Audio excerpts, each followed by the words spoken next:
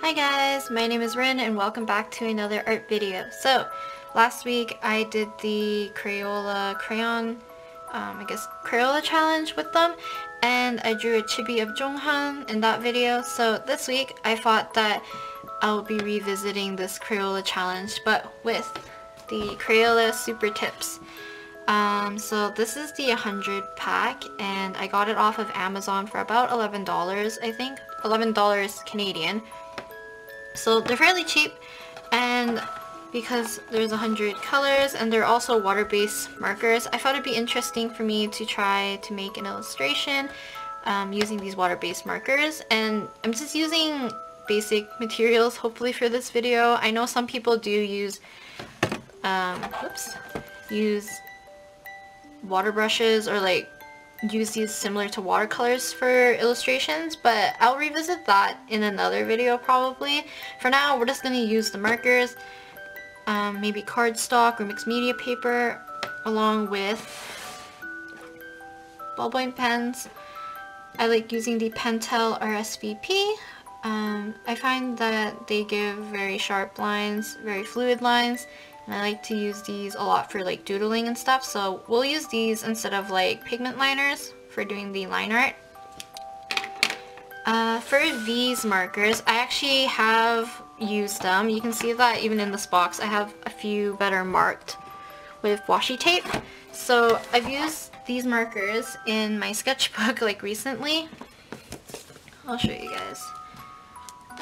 Here, so I drew my OC Masaki, and I did like a little Q&A with him on my Instagram so people could send questions. I found it was quite fun just to use and test out the colors in just in a rough way with the sketchbook.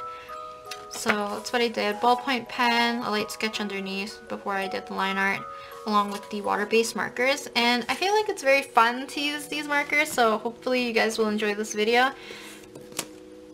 Okay, so something that I'm gonna do a little bit differently for this video is that I actually have my iPod here and I have it on my 17 playlist, so I have all the albums and a few covers and any kind of like OSTs and stuff from 17, and I'm gonna put this on shuffle, and whatever song that we get from me shuffling this playlist, I'll do an illustration based on that song.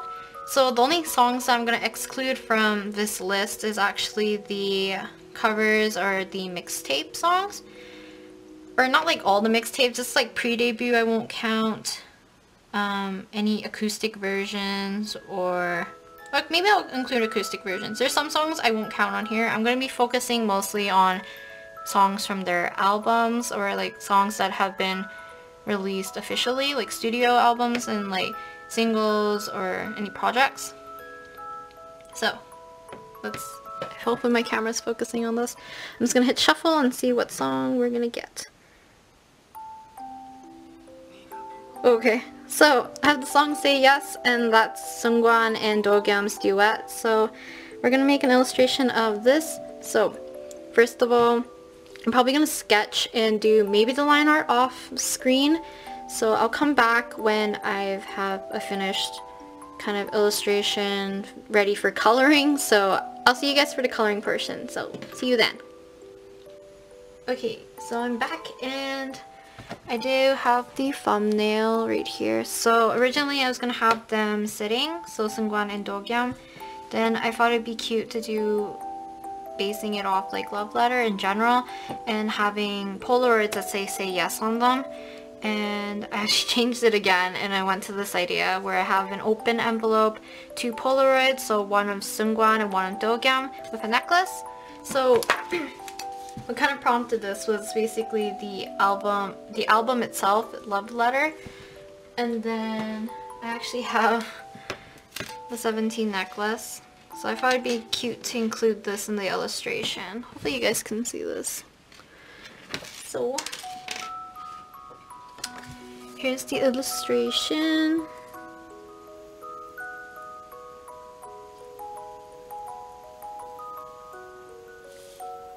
It's really simple, but I thought it'd be cuter to do like a full illustration instead of like a little doodle. So I did do this in ballpoint pen, so I'll zoom in a few seconds. But yeah, I sketched with my palette Color ENO in the color red as usual, erasing with a kneaded eraser, and then yeah, ballpoint pen for the line art. So I'll just zoom in really quick. Hopefully you can tell that it's done with ballpoint pen. I kind of like it using like ballpoint pen because it comes out a bit softer than using like a pigment liner. And then I'm going to quickly show you the swatches.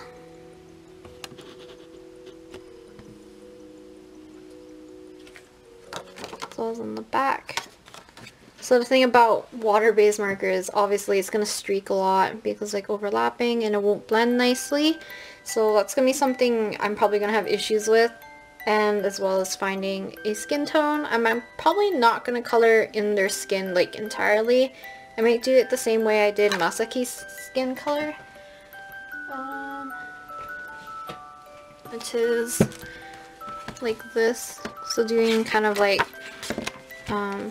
short strokes, kind of like hatching to do cheeks and stuff, and just basic shading. Probably leaving the skin pretty pale and white. So I'm going to start coloring and probably just do that on time lapse. So see you guys at the end for the final results.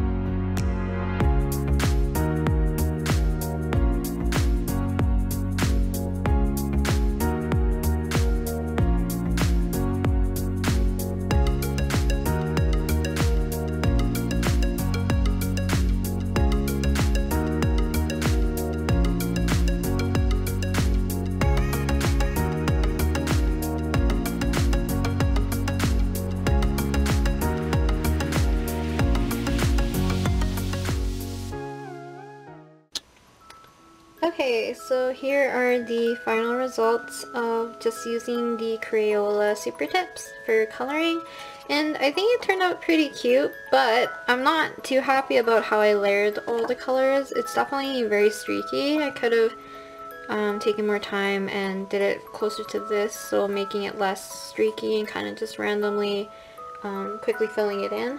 I think would have had better results because it's very patchy in some areas, and I should have color swatched things first because I thought this was actually more of a pinky orange rather than a reddish orange.